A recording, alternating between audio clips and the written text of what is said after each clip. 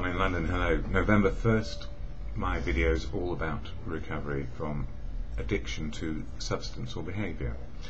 Addictive substances, alcohol, drugs, you name it. We can get addicted to anything, and exactly the same goes for behaviour. We get addicted to people, places or things, and we become obsessive. And then we become driven by self-obsession, often trying to be right, trying to fit in, trying to be perfect, and never so. So the same applies whether we're an addict or just an ordinary person. We can fall into addiction and obsessive behaviour.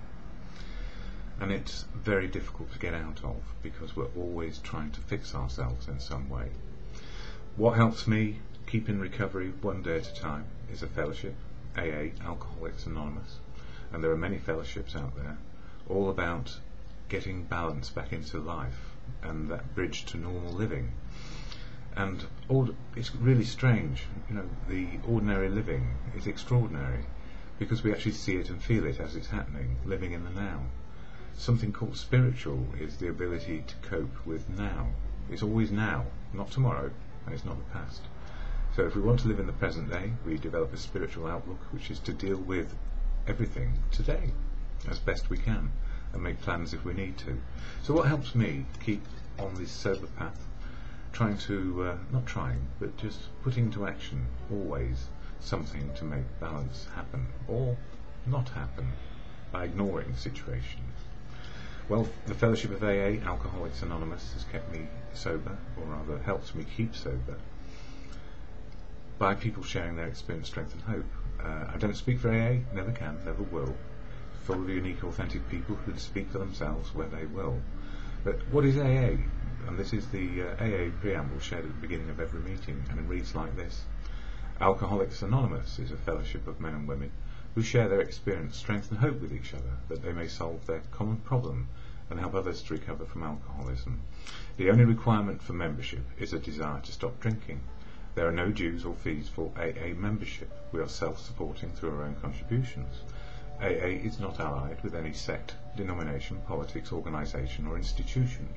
Does not wish to engage in any controversy, neither endorses nor opposes any causes. Our primary purpose is to stay sober and help other alcoholics to achieve sobriety. And you'll see the same sort of message in all my videos about addiction and recovery. So I don't actually represent anyone but my own thoughts and feelings about recovery, or my feelings first and then my thoughts.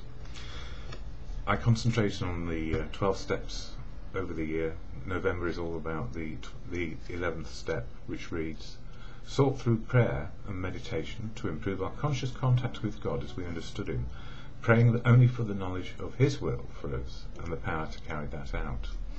So what I found is people have their own belief systems, so whether we're agnostic, atheist or believer, we all have a concept of God as we understand it today. And the good news is, whatever floats your boat. You know, life experience teaches us what is important in terms of believing or not believing. But if we have a conscious contact to our good conscience on a daily basis, what is right in this situation, given all the variable things that are going on, where do I start? And for me, it's sober. So I share daily reflections here. One a day for the next 31 days, all about prayer and meditation. And it starts off November 1st from this book, Daily Reflections from AA. Get knowledge where it's due. That's what I say. I cannot change the wind. In other words, I can't change nature, providence. I cannot change the rest of the world. It is easy to let up on the spiritual program of action and rest on our laurels. Well, it's going to happen anyway. We are headed for trouble if we do, for alcohol is a subtle foe.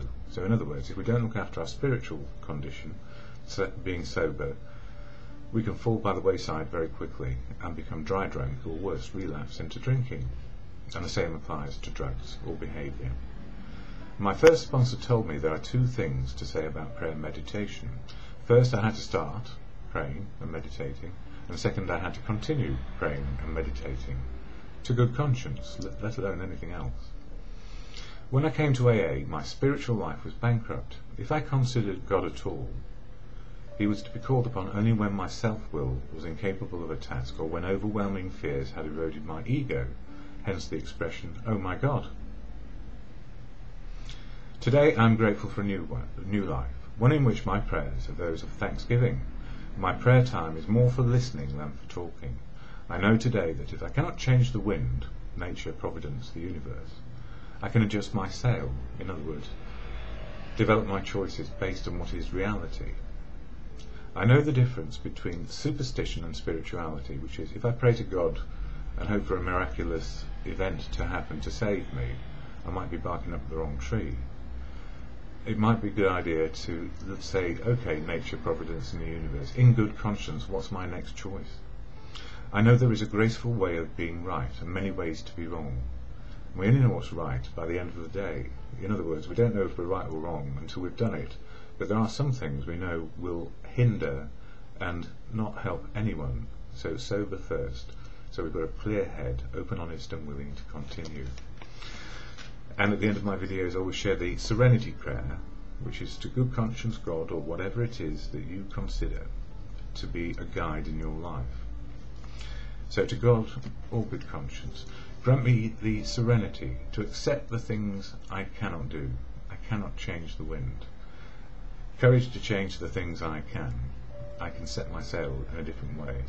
And the wisdom to know the difference, for today is based on reflection, prayer and meditation.